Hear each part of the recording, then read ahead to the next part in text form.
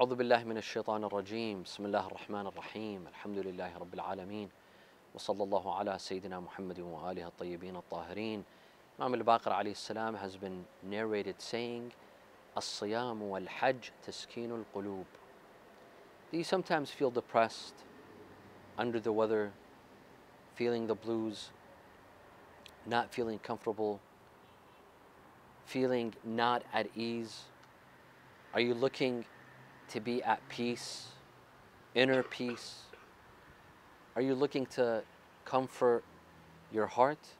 Imam al-Baqir says that fasting and Hajj bring comfort to the heart, bring inner peace. الصيام والحج تسكين القلوب. Indeed, look at those who go to Hajj. They go with the millions. They go around the Kaaba. They go in between As-Safa wal Marwa. They go to Arafah. They confess their sins.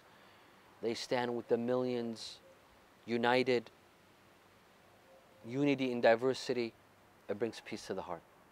Same thing with fasting. With fasting, you might feel hunger. You might feel thirst. You might be tired. You might want to sleep. You might be food deprived and sleep deprived. But inside, you feel good. There's inner peace. You will rarely find someone who's fasting but will tell you, I'm extremely depressed, or I'm under the weather, or I'm feeling the blues. Of course, there are exceptions. There are exceptions. If depression is for those that are have medical depression, yes, that's another case. But for those that are feeling under the weather, for those that are looking for inner peace, for those that are looking to put their hearts at peace, fasting. When you're fasting, physically you might be tired, you might be hungry, you might be thirsty, but at heart, you know that you're satisfying Allah Azza wa Jal. You're happy because it gives you a strong sense of will. It gives you a strong sense of desire. You're overcoming your desires.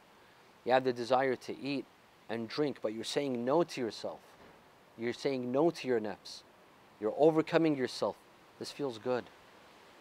This is a sense of victory. This is a sense of joy. It will put your heart at rest. It will put you at peace. So if you're looking for inner peace and happiness, don't go too far away, because in the month of Ramadan, while you're fasting, you will gain that inner peace that you've been looking for, inshallah. Wassalamu alaikum wa rahmatullahi wa barakatuh.